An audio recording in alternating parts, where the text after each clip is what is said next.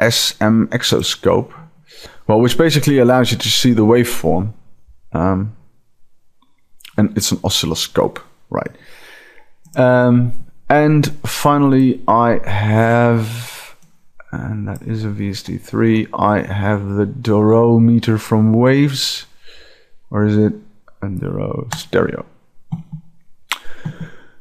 Which gives me some additional feedback on the levels in the metering.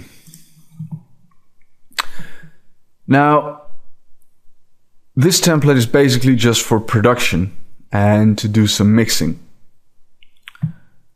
Normally, I don't have any processing on the inserts, or I advise against it, but there is one plugin that I actually always have on the master out, and that is the Ssl Buss Compressor. And this is the Duende one. There's also one from Waves. But I find this to you know, somehow just give a bit more unity and a bit more color to the track. I usually start out with very modest and mild settings, just 15 dB, something like this, and I'll just mix into it. And as I progress through the production, I will start to fine tune. We'll start to fine tune this compressor even more. So that's basically it for the setup of the master out. Right. Now let's hide the sidechain kick as well. Okay.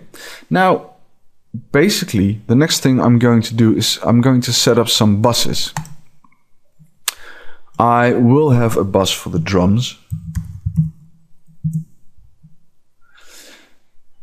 And on this bus, I will have a Pro EQ from Studio One.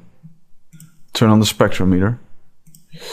And I will set up my favorite compressor, which is the Arts Acoustics CL1 Optoelectronic compressor limiter, which is just an awesome compressor. I really love this one. And the great advantage of using this compressor is that it actually keeps the transients pretty much intact. There are a lot of different other compressors out there, but I found that some of them tend to negatively influence the transients if you engage them hard enough. But this one actually leaves the original signal very much intact. You know, you could choose some presets. I usually don't engage any of these plugins in the template itself. And on the drum bus, I usually have one more plugin. And let me just find that. And that is here. You know, if you layer multiple drum sounds, which you know sometimes you do when working on dance music, you layer 2 or 3 kicks on top of each other to get a nice full and well-rounded kick sound. That may somehow sometimes negatively influence the transients, and I have the Transient Designer by SPL to, you know, be able to correct some of the transient stuff that's not the way it's supposed to be or the way it should be. And I usually run that before it goes into the compressor. And again, it is there. It's not doing anything at this point. I only engage it or use it when there's a need for it. But you know, I use it quite a lot. So it's very handy for me to have in my template. So these are the drums. Now, what you could do if you have multiple kick samples layered on top of each other as audio files, that means that you have 3 kick drum tracks with each containing 1 sample. For grouped processing of that kick sound, you can add another bus just for the kick. But I usually end my divisions or downward bussing on the drum bus. And it all depends on the way I approach a track, if I need more buses prior to the drum bus. But basically all the drum sounds come to the drum bus. Okay. Now let me just quickly create a bus for the bass. And let's just give that another color. Let's give it this one. And again, for the bass, what I do is I choose a different EQ, one that has variable filters, and it's called the XEQ by Solid State Logic. Again, this is a SSL Duende plugin running on the DSP platform, and as you can see, you're able to choose different filter types, which is really cool. And this is basically just to shape the bass sound a bit, and after that I'll be running that through the Ssl one as well. And the reason I use a compressor on the bass is, well, because I tend to have pretty extreme bass sounds running through my tracks. I also do use some external synths to create bass lines, and you know, I just want to control the dynamics a bit. Let's create a bus track for the synths. Add another color there. Again, for the synths, I'd like to have the XEQ on there. And that will be it for now. There's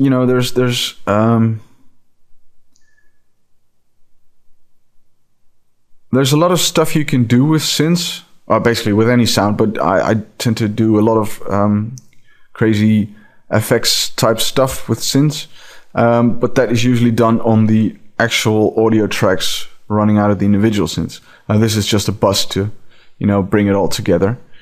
And there's basically two more buses that I have in my template. One is for a voice, which has the SSL, or is it the SSL vocal strip on it? And I may add another one called the Vocal Writer Stereo. And there's the Vocal Writer. It would be a great idea to have another bus, add a bus channel, that is called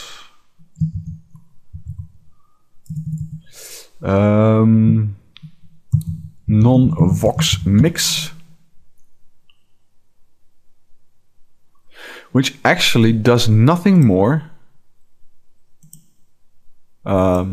Let's take a different color.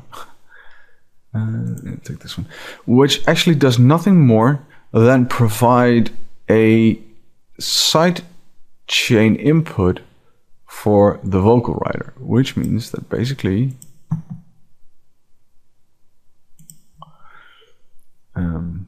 all the tracks go through the non-vox mix, and the non-vox mix sends it to the vocal writer. And that's not going to be pre-fader, because the non-vox mix is going to the master out.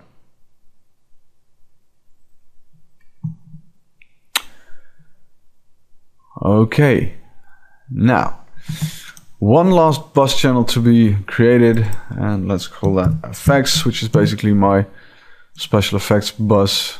Let's give it that one, and that's going into the non-vox mix as well. So that's basically what I have when it comes to buses.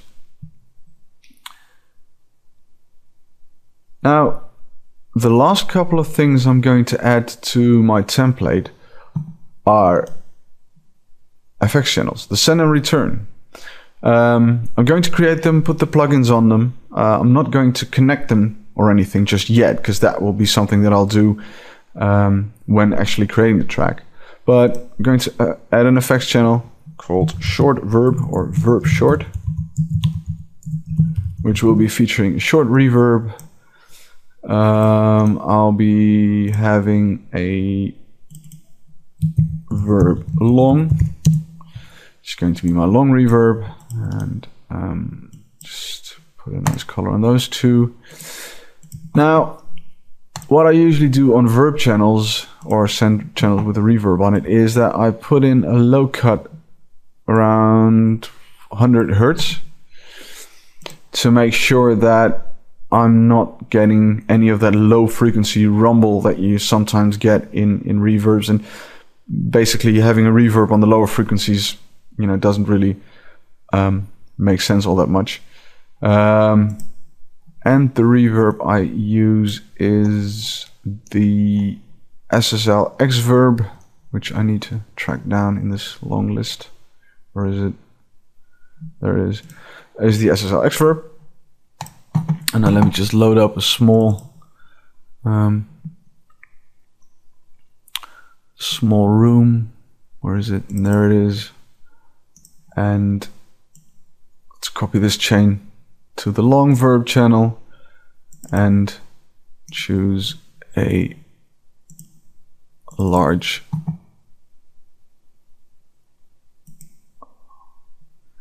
where is it? A large. Okay, I can't find it. Why can't I find it? Because it's a medium. Okay, I'll take the medium dark plate, right. So this is the verb medium. All right. So these are the two verbs that I'm using. You know, sending them in. Sometimes you need a short verb, sometimes you need a medium or long verb. Let's just have them ready at any point to send the signal into it. What else do we have? We have a delay. You might have some delays. I usually have 3 delay channels with various types of delay and various delay times. And again, let's give this a nice color. Let's make it yellow. And again, I usually have an equalizer in front of there. And just copy that over to those as well. And let's start off with a hybrid delay from Waves again. As you can see, I'm a pretty big fan of the Waves plugins. And just load up the, where is it? So the Rev Fox. It's a good starting point. You can choose whichever. Next up is one of my favorite delays that is in Studio One. It's the Groove delay, which is a very cool delay. Gives you a lot of control, a lot of cool effects you can achieve with it. And let's put that to 100%. Let's see here. Dry wet, it is already at 100% cool. And the last delay is just going to be an analog delay. Yeah.